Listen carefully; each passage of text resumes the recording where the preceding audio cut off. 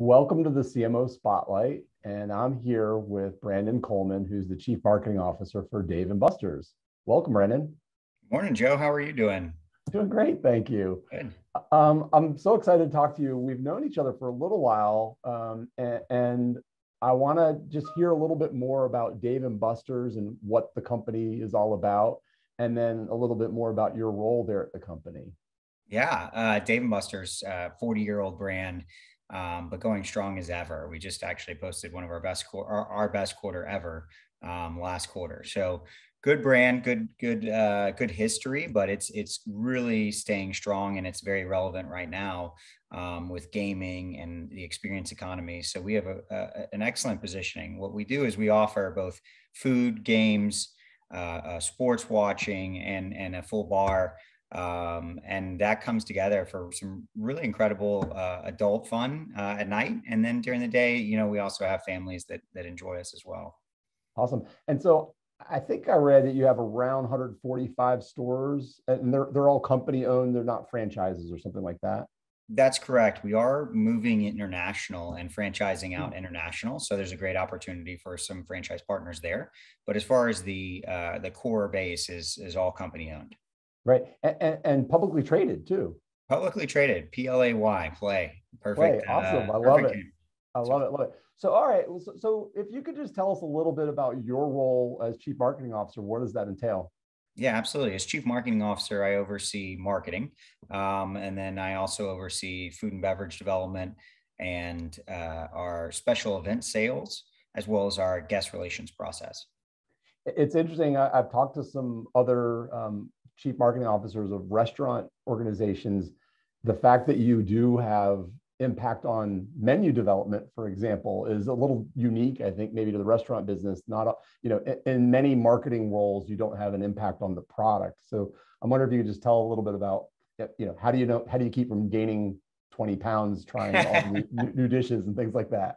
This is plus 20. So no, it's difficult because we have an incredible chef who creates a lot of great items. But was typically, the process there is we establish a food and beverage strategy, and then we do have what we call cuttings, and where we taste the food. We look at different options and we consider how it is or how it will be received with our guest. So what's the interesting and most challenging thing is to keep personal preferences out and to really transform, think about the guest and put the guest first and think about what they want to eat, how they behave, what they order today. And then the other side of that is thinking about the future. A lot of times, focus groups come up as a potential input to these, but I think focus groups can be rather limiting on food and beverage development, and you won't catch you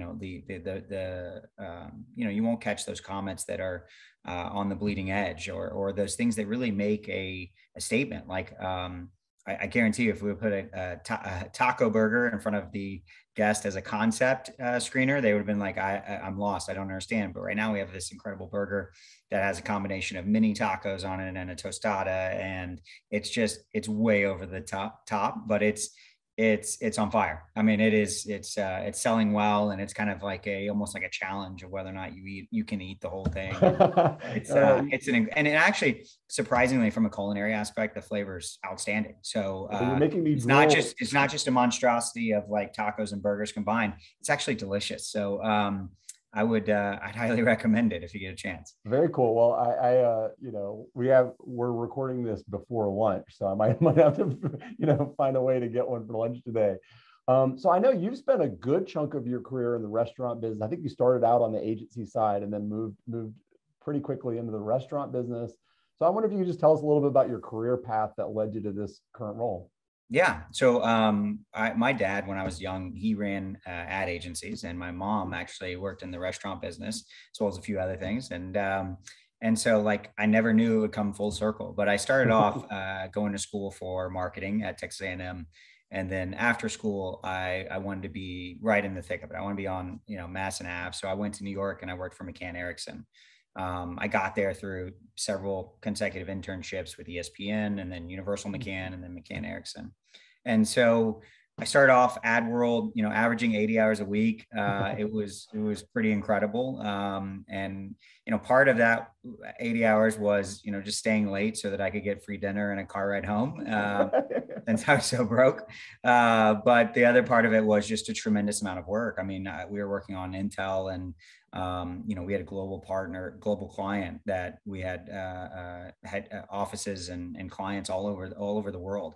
And so really getting kind of like drinking from a fire hydrant for the first for the years I was in New York. And so it was incredible, and it was a great learning opportunity. And I was sharing some of these incredible experiences and unique campaigns and tactics that we were experimenting with in New York. I was sharing it with a couple of CEOs, and that my dad had introduced me to, and they said, you know what, we want you to do that for us in the restaurant industry.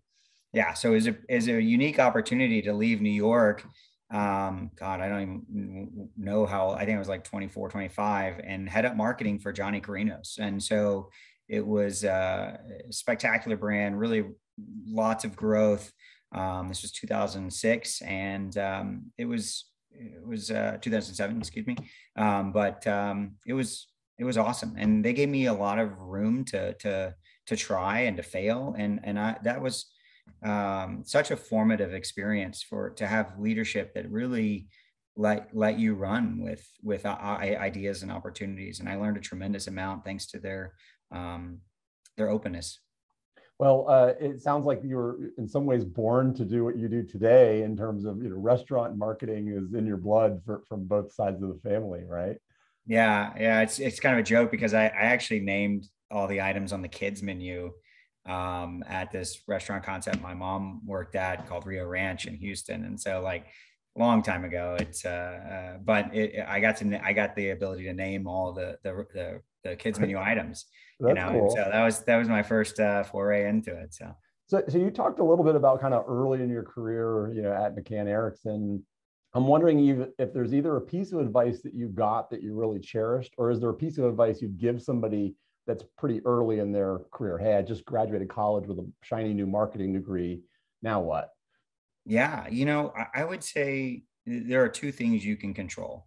One is your attitude, and the second is your effort, and like how you process things. You come out of college, you've got a lot of excitement, you're ready to take on the whole world, you have a critical eye to the way things should be done, but there are things you don't know, right? And there are things that you haven't experienced, but you can't let that change your attitude. You got to have this great, like, yes, and I'll take on more, I'll do more, I will learn more. If I don't know it, I'll figure it out. I think that's that thing that helped me the most, was just knowing that like you can control your attitude, right? Like, whether it rains or whether it's the sun is shining, like, doesn't matter. You control your attitude. And so you take that positive attitude, you take, everybody has, nobody ever promised that this was going to be easy or that this wasn't going to come with any lumps or anything like that. It is what it is. And you just got to be positive. And then the second piece is the effort, and just get after it, especially when you're young. I think that, I probably over-indexed at 80-hour weeks, but I think really that hustle is really important, and that, creates opportunities. And I think that I've been very fortunate because I've gotten opportunities that not everybody's gotten. But I think at the same time, you have to have that positive outlook to see them and recognize them, and then that effort to go out and grab them when they do come up, because things that pass you by, those are missed opportunities. 100%. So I believe that everybody has a superpower, and I'm curious what either you feel your superpower is, or maybe what people have told you your superpower is. That is interesting. I could go a couple different ways with this. I'll say that really how I've differentiated myself and kind of what I've been, where I've been successful, is to be a business creative and really orient myself towards the business metrics, the business KPIs, the EBITDA, the revenue, the middle of the P&L, and understanding that in a lot of depth, in order to then find creative solutions for marketing to drive value. I am not a marketer first. I'm a business person first, and then a marketer second. And I think that differentiation has enabled me to really, work well with CEOs. And I think and honestly, one CEO I worked really well with was Norman Abdallah, and he was, he's a well-known restaurant industry CEO, and he took me through multiple different concepts. And that is so important to form that relationship with your leaders, and to have the respect, especially as marketing, because I think, I read something that like only in the last 15 years is or 20 years, maybe G added a marketer to the board. Right. And it's like, I think there's some companies that have this perspective that marketing is all, colors and fun and crazy ideas. And I think that as marketers, that's what we're fighting against. But you're seeing more and more the understanding that the customer is the focus, and the understanding that the strategy comes from which customer you're focused on, and the strategy is paramount in delivering value in an organization. So you're seeing more and more CMOs actually taking the CEO role, and I think that that's because they have that. They're not just talking about, how many likes or how many how many people shared. Those are important metrics that should be linked to driving business. I don't think that you should throw those out the window and say, we're only focused on EBITDA. I think that your marketing won't connect then. But you have to find the right balance of the metrics that marketers talk about and the metrics that the CEO and the CFO talk about. Yep, I love that. And you preempted a question that I normally ask during these conversations, which is, how does marketing, how do we demonstrate the value of marketing to the non-marketing functions within the organization? But I think you just answered that, which is focus on the business first, and the marketing then drives the business. And it can be looked as a business driver instead of a cost center in some organizations. Yeah. And here's what I would also say. I would also parse out what is intended to drive return on investment and what is intended to drive brand awareness. I would be specific about your goals. And I think that's what marketers can really, and be accountable for your results. So be specific about your goals and accountable for your results. I think that's incredibly important. If, we just did this cool thing where we did D&B, B&B. So like, right, like take on Airbnb, but Dave & Buster's style. And so we set up this great, cool, room and suite in Miami. And we put out a UGC contest in order to get people to enter to win. And it just gotten tremendous traction. Right. But that's not an ROI program, right? I'm not saying, well, how many people came in because of this, right? But what it did is, it's hitting all the news wires. It's getting tons of traction on social.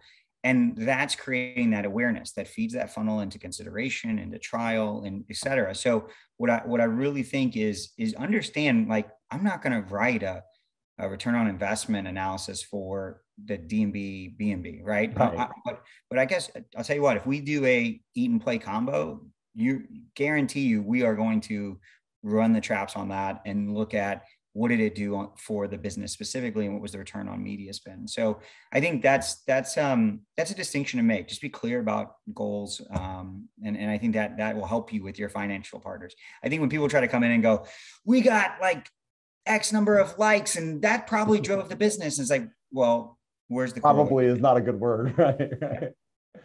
I think you started at Dave & Buster's right in February of 2020 or something. So I know, obviously, initially you had to shut down stores. And then, so I'm curious, obviously now coming out of the pandemic, you all are busy again, but what's the first thing you do when you get hit in the mouth with something that you totally weren't looking for and all the stores close? And then how do you react to that? Yeah. I think it's dependent on your situation, right? It's, Dave & Buster's was in a place, and this is all public information and you can read about it, but Dave & Buster's was in a place they just done a big stock buyback and they're a little bit low on cash. So it was a very difficult and different place than a lot of our competitors. So we were very aggressive and we asked our partners to help us, right? We just went to every partner, hey, we've got a 5-year contract. Can we delay it? Can we cancel it? Can we get, and we had, I would say, probably 80% of our partners really just showed up and really helped us. But we had some that were like, no, we can't do that for you.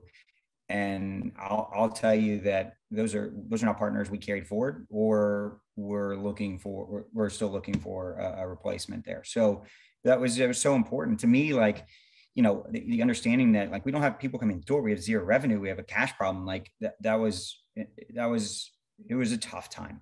Yeah. It was a really tough time. But it was way tougher for our team members in the field. I mean, like, just exceptionally tough, like heart-wrenching. And so the best thing you can do though is you got to focus on the future, because Dave & Buster's has to make it through in order to re-employ all these people. Right. And it's a very tough place to be. And I know our CEO at the time had to make some really tough decisions.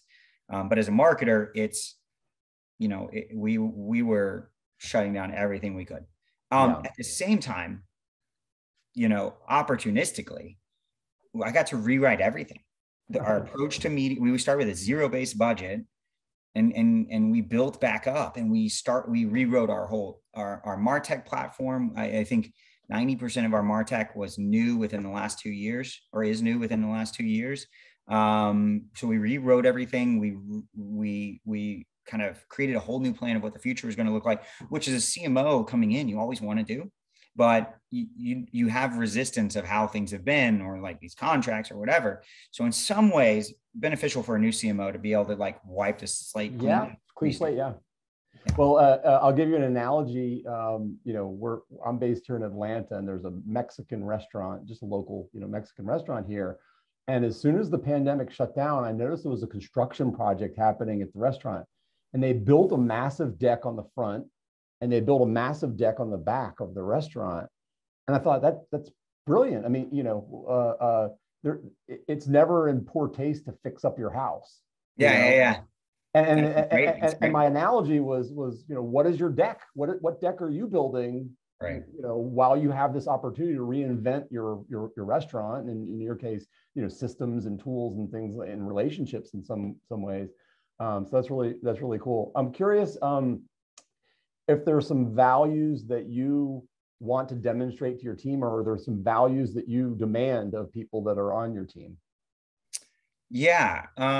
So when I look at team members, by the way, I love your deck analogy. I think I wish I would have had that, because I'll send you I have a blog post, I think, that I wrote back at the time. I'll have to send you that. Yeah. No, it's really sharp. I like it. As far as values for my team, look, I look for people who are driven, people who are honest and transparent, and people who are smart. So I like, and then nice as well. So I'll say those 4 things. I think Warren Buffett, I stole those first 3 from Warren Buffett. As you can just regurgitating what other people say, right? So, but no, the first 3 are from Warren Buffett. But I also think it's important to have teamwork and somebody who's willing to, have a good time and create a fun environment with their team members. So, somebody who's honest and transparent, information has to flow. Right. And that's one of the key things I communicate to my team is like, tell me as soon as something goes wrong, don't. And some people say, well, get a solution, then come to me. No, I want to know as soon as something goes wrong. And if you tell me, hey, this happened, working on a solution, great. But I think that information can travel so fast, and there's so many different facets of the business at Dave & Buster's, and especially large businesses, that there may be implications that if you go out and try to solve something immediately, you might miss something. Right. So that's why I always tell my team, like, first time something bad happens, alert me. The second thing is, like, we really focus, and this is a constant, improvement process, but are we really focused on how do we support operations? Because they are the tip of the spear for the business. They interact with the guest. They create the experience for the guest, and the guest experience can never exceed the team member experience, right? If your team's having a bad day, or if you're really putting them through the ringer on process, or you're not supporting them and they don't feel supported, then the guest is going to feel that. And so we really, our second piece is focus on the team members and make sure they're supported. So we want to make sure we're honest, transparent, information flows. We want to make sure we support the team members. And then we get to marketing, which is kind of crazy. Like, those are kind of the first 2 values, and they have nothing to do with marketing specifically. But then we get to marketing, we say, okay, so again, define our goals, right? Make sure we're always measuring. And so define our goals like, hey, we want to do DMB and B&B. Why do you want to do it? Because it's fun and because it can generate PR, right? Like that, we want to generate a lot of PR. That was the intent going in, success on those metrics. If you would have defined it as it's an EBITDA play, loss, right? Right. That's where like we really focus on like defining what is the intent of this. And we try to do the old 70-20-10 methodology, trying to keep 70% of our stuff towards proven traffic driving tactics, and then 20% lookalike, 10% completely new, right? And so we use this idea that we got to define our goals for each activation, and understanding how we build full funnel approaches. And my team's done an amazing job. Got a great team on that side, on the marketing side, and they've really made an incredible impact on the business and on the brand because of that. So I would say those are the core values. Looking at both hiring and making sure you start with nice people who are honest, driven, and smart. Then making sure information flows. Then making sure you support the front line. And then tertiary is making sure that we define our goals. And with that, if we define our goals, innovation, or we define anything, we can get out there and try new stuff and have fun. So love that. So I'm going to shift gears a little. As you know, we're marketing matchmakers, and that often means we connect brands and marketing agencies together. I'm just curious generally how you work with agencies, either today at Dave & Buster's or maybe in a past life. Do you usually work with agency of records, or do you have a group of specialists, or what is your just thinking on working with agencies in general? Yeah, I've always taken more of a hub and spoke model where the brand is owned internally, but you have different partners for different things that, where they really have a lot of specialization. So, that's a continuum though, because like sometimes we index with a bigger brand more towards an AOR, like we are here at Dave & Buster's with Mother, and they've done an amazing job. But we still have outside partners for activation. We still have outside partners for digital owned properties. We have outside partners for a lot of things. I don't like taking like, here's our loyalty program, here's everything we own, and giving it to one agency. Right. Nobody can be a specialist in every area. And I think sometimes I'll say it's definitively harder to manage with this hub and spoke model. And so that falls on the team and it puts more work on the team. Right. But I think the benefit is there. Right. You get discipline expertise maybe because you're getting an agency that's really good at this one discipline, even though there are more agencies to manage when you do that. Yeah. And I think that especially under duress, people orient toward what they're most comfortable with. So in a situation where maybe sales aren't going well, the agency is going to throw an agency that's really focused on TV is going to throw more resources at the creative and the TV creative, when that may not be the challenge, right? And so I think this is true of individuals as well as organizations. If you see a CFO diving into spreadsheets, they're under a tremendous amount of stress, and they're not in the right mind frame, right? Like they're supposed to be bigger picture than that, but like they're going to what's comfortable. Well, I'm just going to hammer this out, right? And I think a lot of times, I've done that before. Like, well, I'm going to build the presentation myself, and I'm just like, okay, wait a second, this isn't helping anybody, right? Like this is not my role, right? My role is to lift up others so that we can create meaningful work and make an impact. But as soon as I get too down in the weeds, then it's not helping anybody. So I think agencies kind of follow that, or I would say any organization, will kind of when they're under pressure, they'll drift towards what they know and what they're comfortable with. And so I would like all my agencies to be under pressure and all drifting towards what they own, right? Like if you own TV creative, drift towards that. If you own loyalty, drift towards that, because then when the business is under stress, everybody's focused on the thing they're best at. And I think, as a public company, we're constantly under stress of what the next quarter is going to be and how do we drive that. So, I'm curious if there are certain disciplines of marketing that you feel that you would always want to own in-house and not outsource to, outside partners like an agency. And are there certain disciplines where you always want to get outside perspective? Always is a strong word, but I'm just saying, are there certain things you feel you should own, and there are certain things you feel you need external? you know, no, I think, I don't think there's a one size fits all approach for me. Um, each situation is okay. What's our budget for human capital at this particular organization? Is it light? Is it heavy? You know, like where can I invest in internal social, or should I keep that external? Mhm. You know, I think there's every situation is unique. And I've had the benefit of working with the CEO that I previously mentioned, who worked a lot on private equity businesses. So we had a lot of turns. So I got to see a lot of different brands and take a lot of different approaches. And I really don't, there's not a one model that I subscribe to every time.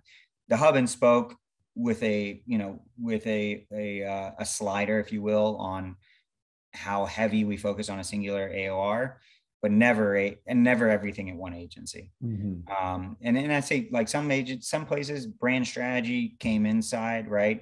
Some places like Del Frisco's, when I was president there, I brought in, the organization brought in Bain, and they did an incredible job of setting the strategy for us. And we just lived it and we executed it, and it was tremendous. I mean, we turned the brand after a long string of negative quarters of same store sales. We turned positive, and it was because we focused on a singular strategy. And I'd say that's the most important thing as a marketer is make sure that your marketing strategy feeds into what the organizational strategy is. And if your organization doesn't have a strategy, I recommend pushing very hard to get a very clear organizational strategy. Yeah, I love that. All right, I have one more marketing related question, and then there's some fun questions just for fun to kind of wrap things up. I'm curious if there's a campaign or a program or something that you did either at Dave & Buster's or in a previous life that taught you a great deal or taught you a really important lesson, either because it was a huge failure and you learned something, or it was a huge success that you may want to emulate in the future. Okay. Can I do 3? Sure. Is that okay? Yeah. So I'll the first one I'll do is when I came straight out of New York and I came into Johnny Carino's, and I just was like, I've just been named director of marketing. I know what I'm doing. Like, clearly, blazing. Yeah, I was really high on it at that point, and didn't know it either. That's the important point. I just thought, it's Midas touch or something. So I came in, and the first campaign we did was called the Italian Road Trip. And we worked really hard on getting this campaign all together and getting all the effort and energy behind it. And I went into the store and I sat down on day one on all the media launch. And I was just like, oh yeah, this is going to be a great campaign. And I sat down on day one and I at a table, and I asked the server, I was like, I'd like to order this Italian Road Trip. And she looks at me and she goes, I wouldn't do that. And I paused and she goes, yeah, corporate's making us do that. I would go over here and do this. And it was like a gut shot. It was just like this cannonball. And I waited till after her shift. I was like, hey, look, I'm CMO, or I was head of marketing there, a director of marketing. And I said, hey, look, I'm in charge of marketing. What did I miss? Right. Yeah. Like, and she's like, oh, well, it affects our tips in this way. It takes the kitchen, this, not good at lunch, blah, blah, blah. And so she went through everything. And what I realized in that moment, and it really changed the rest of my career and how I operate today, is that I lacked empathy and understanding for like, not only I was thinking about the guest, which every good marketer should, I wasn't thinking about the team who had to deliver that. And that lack of empathy was just, it was a big miss. And so it taught me to really embrace operations. That goes back to my values, but to really think about them and how we implement. So that's really important to me. Well, before you get to the other 2 examples, that's kudos to you for being open to the feedback, and kudos to her for being willing to be honest and candid and teaching you that lesson that you probably needed to learn. I did. I needed it. It was good. It was like a real good check down. Right. Yeah. And I think, it's interesting, Joe, because some of these lessons, I don't know that I can tell you, or I can tell somebody the lesson, right? I mean, I can certainly share my experience. I don't know if you really get it until you feel it. Right. And so, and I've got 2 young kids, so I'm watching this as they're growing up, but like, I think I think a lot of things we can go, oh, great. Okay. Got that. Like, understand that fully. but even with great self-awareness, I wonder if we don't have to just experience some of these things, because it really just solidifies it in our mind and our emotions, and it helps our brain, remember it. But we'll see. I'm trying to help my kids, but I think that some of these things are going to have to experience themselves. Second campaign,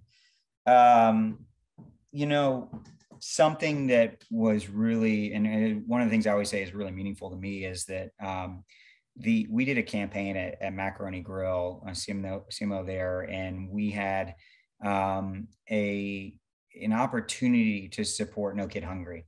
Mm-hmm. And it's a great organization.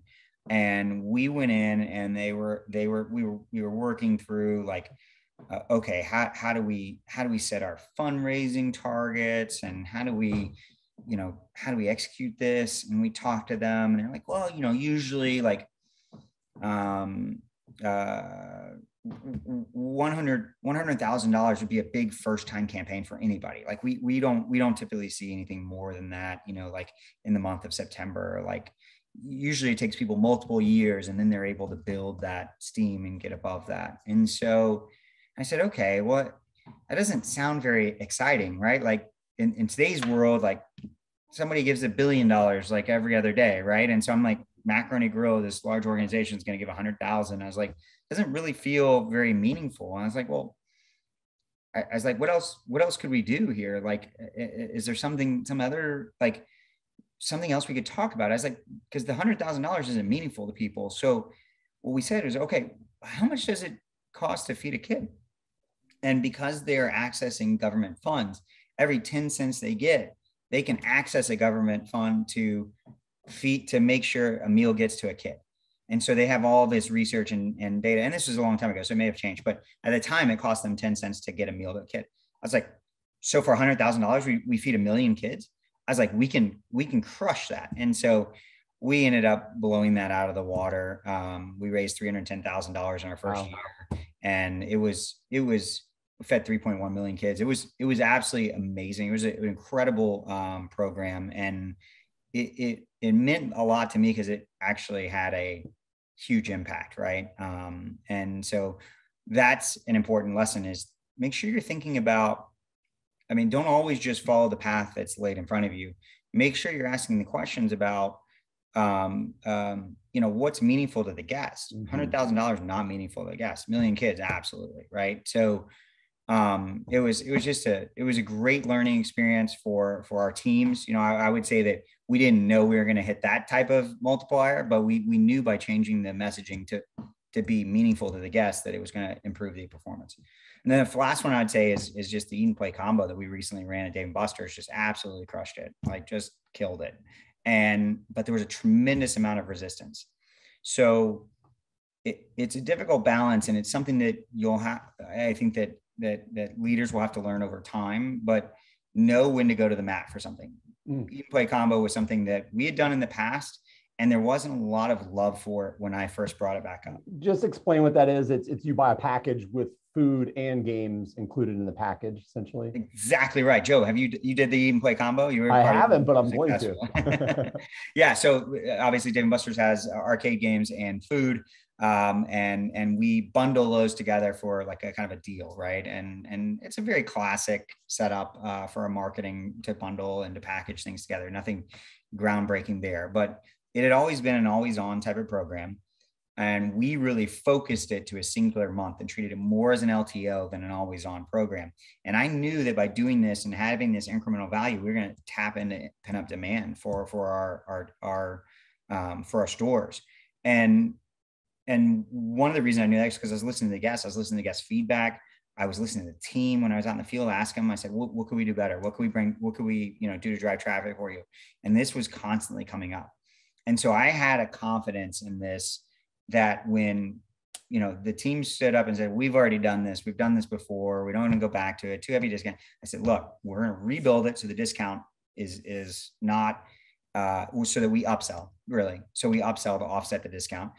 And that's number one. Number two, this is a limited time offer. So it's not just going to, cannibalize our current guests. It's going to drive incremental visitation. And so, and I had a lot of confidence. And so the CEO and I were even having debates of whether or not to run this. And I think that's the important part. And, my team really helped me, stand the ground on this with information, data, reasons to believe. But I think sometimes you have to trust what you're recommending and really push. I mean, to the point where it got uncomfortable for pushing. And I had to push past that barrier to get this live, and the team pushed past that barrier to get this live, and it was incredible. And look, here's the other thing I'll tell people would be, everybody has experiences. Those experiences create beliefs, which create thoughts, which create actions, and everybody has different experiences, right? So like when people run up against, and this is probably advice I would have given to myself younger, is like, when a CFO comes up against you, it's not because it's not nothing personal, but it is based on the experiences they've had that created the beliefs that they have. And then that leads to the thoughts and the actions. So I think people should see that as an opportunity to engage and really break down the argument, instead of just saying like, oh, it's a pushback, I can't do it. Or like, okay, wait, you're saying we're going to lose money. Why are you saying that? Okay, why are you saying that? Like, ask the 3 whys, right? 3 consecutive whys. Ask that, understand where this is coming from. And then, compare and contrast that with what you believe and see, maybe they're right. Like, and that's the other part. This is where like it takes experience to understand that sometimes they're right. And you're like, you missed something and you just need to know, go, oh, either we can address that, or you're right, we should pivot out of that. Yeah, but sometimes you say, hey, you know what, that's a good point, but did you go this way with it? Did you think about this? Or we built it in a different way than we have in the past. So I think there's a time when you go for it and you push hard, and you go all the way through to whatever it takes to get it live. But you have to make sure that it's not a blind confidence, that you've checked with your team members, you've got an outside perspective, you understand the arguments against it, and you can go through it. Yeah. So sorry, you asked me like one brief question. Like, I've got a lot of fun. That's okay. Like, it does. Let me just go off. but I think sometimes to that last point, that I mean, yes, they're pushing back, but maybe there's some holes in your plan that you didn't consider, and so maybe that's helping you plug those holes and make it into a better plan. 2 ears, one mouth. More time listening. All right, so I've got a couple of fun questions that have nothing to do with marketing. The first is there a book or a movie or a band or a quote or a sports team or something that inspires you, and what is it about that inspires you? Oh God, wow, there's so much there. I would say I get inspiration from all of those things. I think that, for me, there's not one thing, and this is my personality, right? Like, there's not one thing that every day I come back to, right? There are things that that drive me, but the inspiration comes from multiple places. And I think this is important for anybody in a leadership position, is to open yourself up, right? Empty your cup and open yourself up to new inputs and new learnings. As soon as you say, I know everything, you've stopped growing. And that's incredibly challenging for a leader, especially with as fast as, technology is moving today, and the way the world is changing so quickly. You've got to have a willingness to say, I don't understand that. Walk me through that. What does that acronym mean? Like, tell me more, because you can learn new things that get you excited about where the world's going. Like, I'm so excited about the potential of metaverse right now, and what is going to potentially come of that, right? And now I take it back to like old school with McKay and Erickson. We presented Second Life as like, everybody's going to do this. Like, everybody's going to be in Second Life. Nobody's going to escape it. Yeah. You remember that? Like 2005? Oh, yeah, of course. And like it like peaked really quickly and just totally bottomed out, right? Like, I mean, like all these big brands had stores in there, just like we're doing today, right? Like Gap and all these other things. Now, I think the technology is different today, and I think you could get more immersive with some of the different devices that are coming out, and I think that will accelerate it. Yeah. But and I remember in 2005 when this was the next big thing, and it turned out to not be. But I am excited about where metaverse is going. But my point in that is, 2 years ago, maybe 2.5, I knew nothing about metaverse and didn't spend any time with it, didn't know Decentraland, didn't know, and I don't even know if it exists at that point. But like if I'm not open to saying like, what is this? Ooh, or like having this excitement, then I can't get that inspiration. So my inspiration comes from a lot of different places. It's not one quote, not one sports team, but really all of them, and anything that I find interesting and allow myself to dive into. Love it. Other than your family, where do you find joy outside of work? Do you have any hobbies or passions or things like that? I love, obviously I love spending time with my family, but I would say that I love the outdoors too, which is so funny because right now we have this campaign called The Great Indoors. And so I'm actually berating the outdoors for like being too hot and Right. murder hornets and stuff like you're that. in Texas and we're here in Georgia and it's hot right now for sure. So Right. But like I actually love the outdoors, but it's kind of a funny juxtaposition we've done with Dave and Buster's because obviously it's an indoor concept. And so but like I'm having to release these quotes about how much we say like outdoors sucks right now.